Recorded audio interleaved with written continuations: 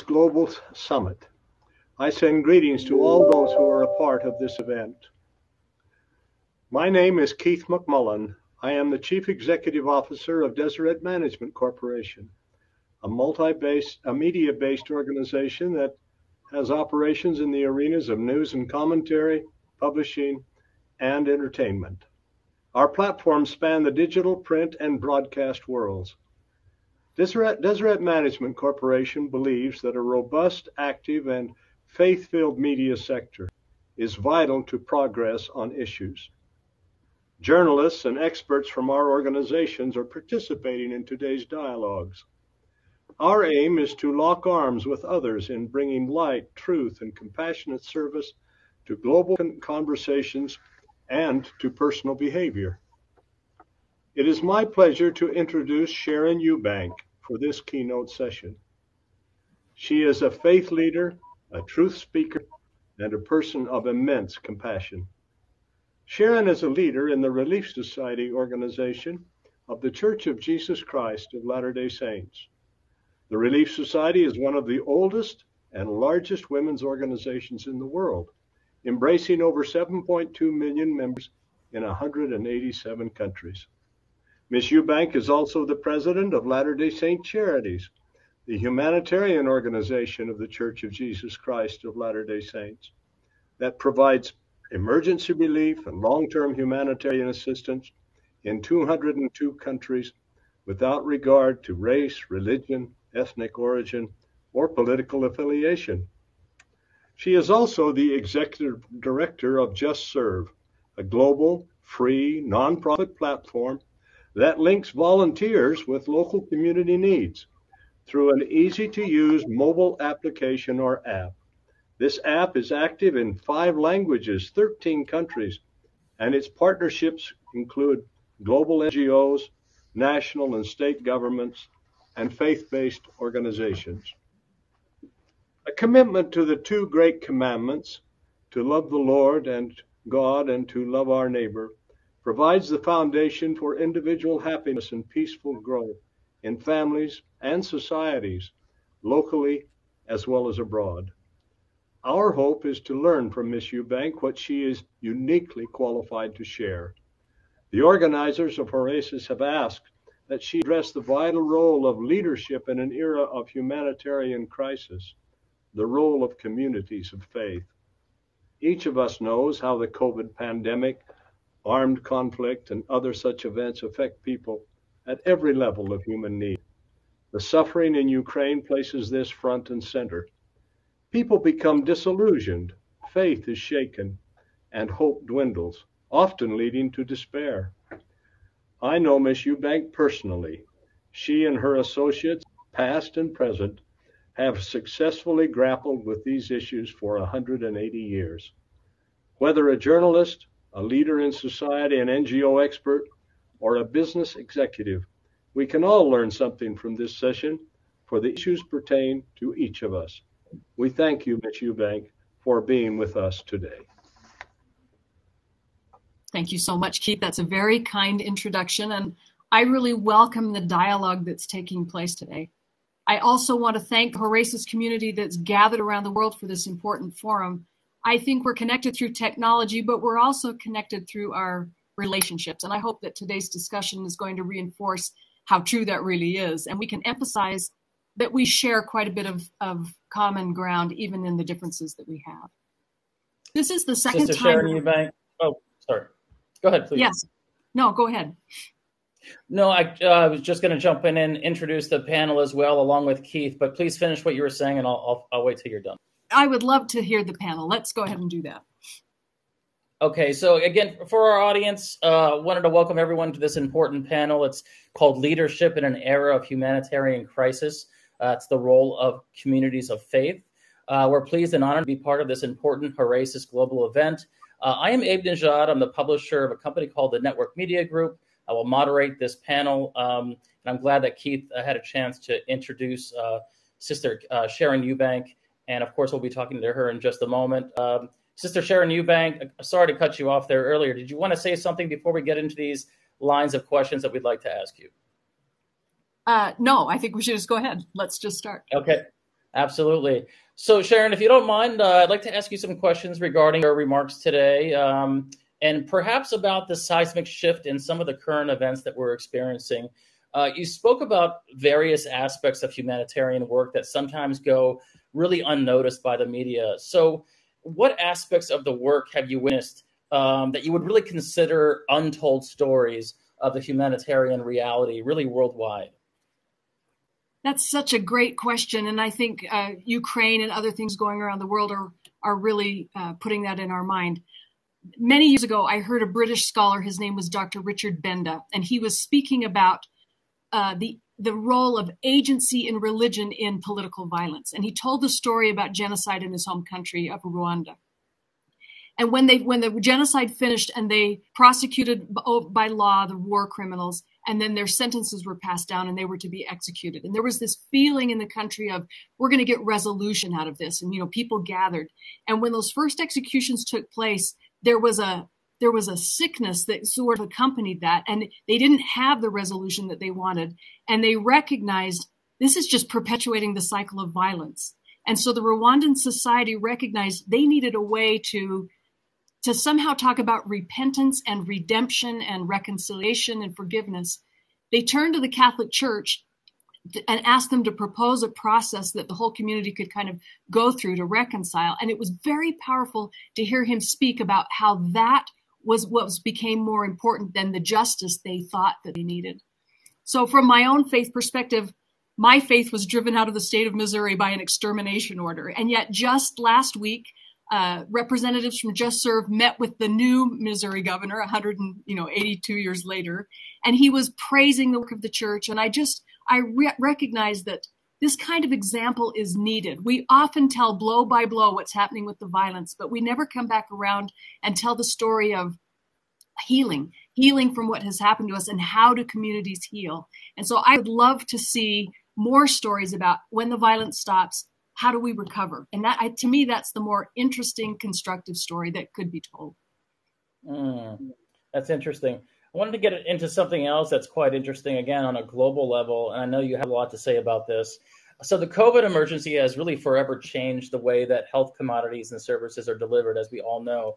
So how has COVID really changed the way that the humanitarian work of the church really views the best way to assist on global health programs? Probably everybody is revamping in the face of the pandemic. It changed so much about what we do, and particularly humanitarian. I could probably mention three things.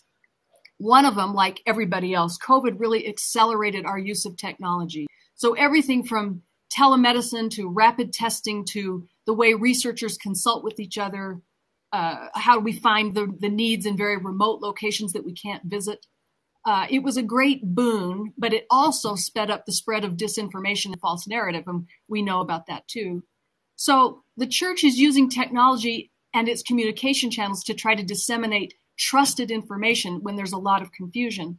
But I think we also have to be aware that's positive, but there are communities that do not have access to technology. So we've got to be aware of that technology divide. And even though we're moving forward in a very interesting way with technology, there are still people that are not being served in that way. So that's one thing. A second thing would be supply chains that got disintegrated. And early in the pandemic, we recognized we need redundancy in our supply chains. And we did not have that before. So there's a partnership here in my hometown between the local university and the local healthcare system.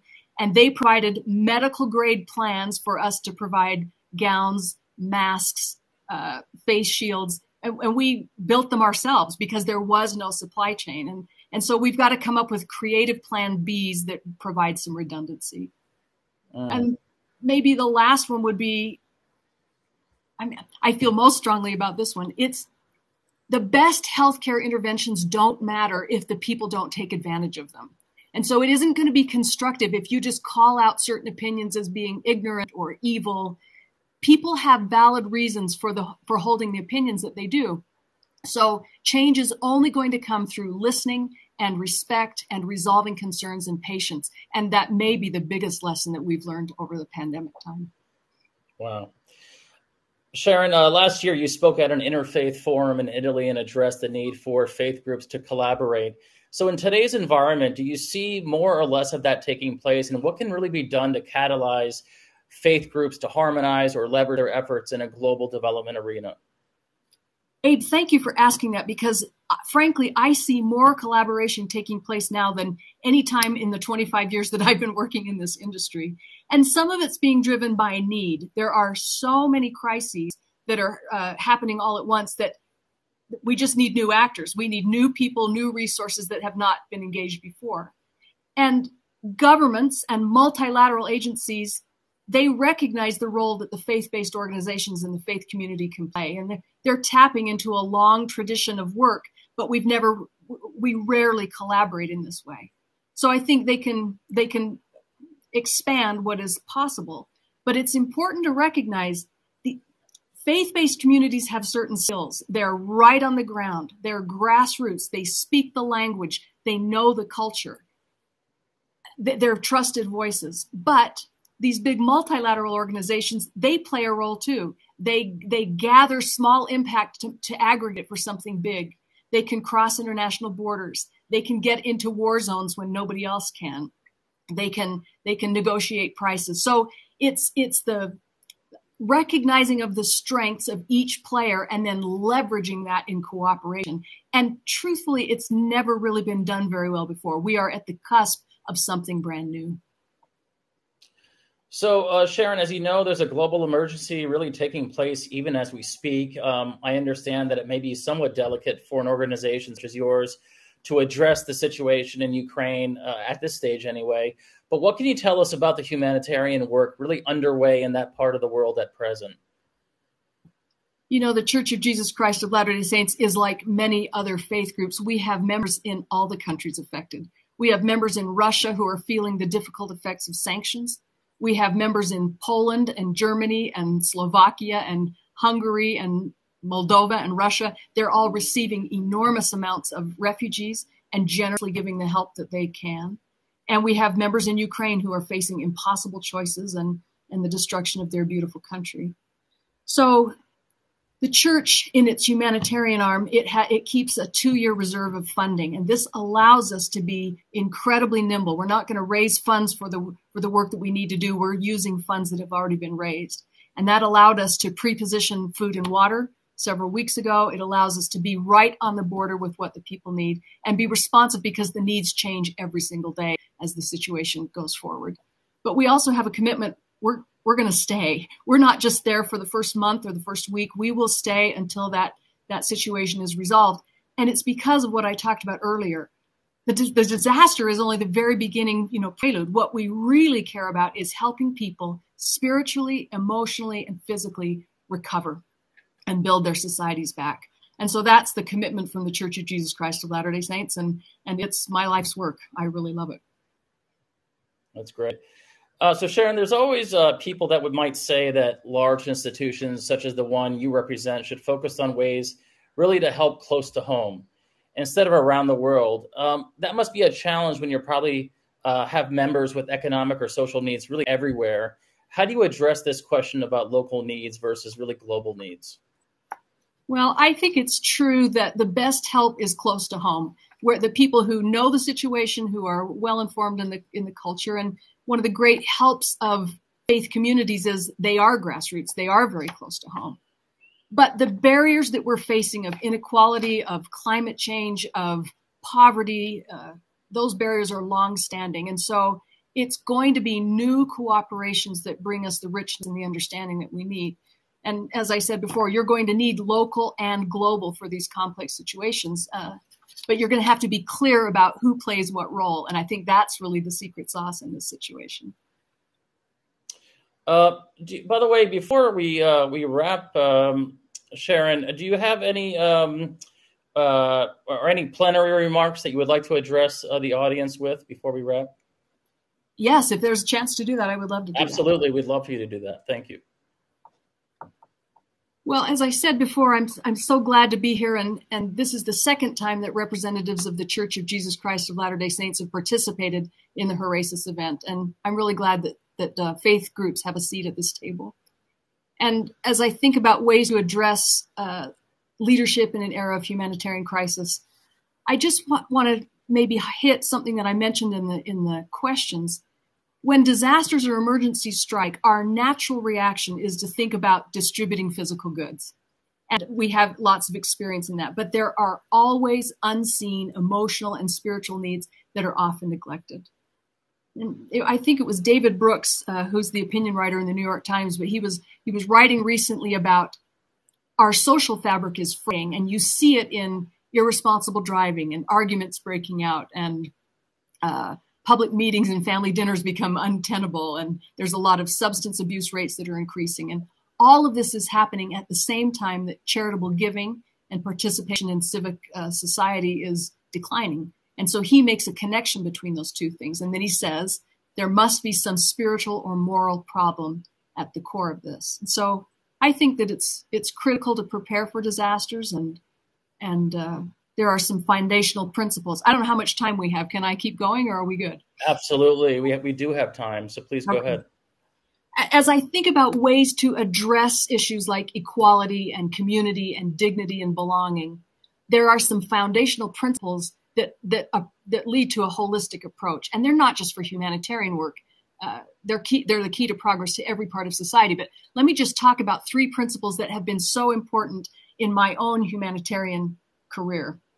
The first one is choice. It's self-determination. I wish I could show you a photo of it's a picture of a winter clothing distribution taking place in northern Iraq. So Latter-day Saint Charities has bought the clothing in Turkey over the border, and they're bringing it now to the Yazidi populations in bitter cold winter. They open up the bales, and a young girl, probably 11 years old, goes over to one of those bales, and she picks a coat. The coat she picks is the most impractical coat there. It's pink, fake fur that isn't going to keep her that warm, but she has just been drawn to it. And instead of saying, no, that's not what you want, we want to put you in this down zip-up parka, the ability for her to choose has been taken away from her in so many ways. She can't pick what she eats, where she lives, how she worships, who she's with. And a small thing, even like a coat, and protecting her ability to choose that is one way of restoring the dignity and the ability for self-determination that has been ripped away in a disaster. So being free to choose, being free to make a mistake, being free to recover, change your mind, and then allowing other people that same freedom. That's a foundational principle for any positive human interaction. And it often in a disaster will get truncated. And one of our great desires is to bring that ability back for people. So that would be the first principle. The second principle is of dignity and meaningful work.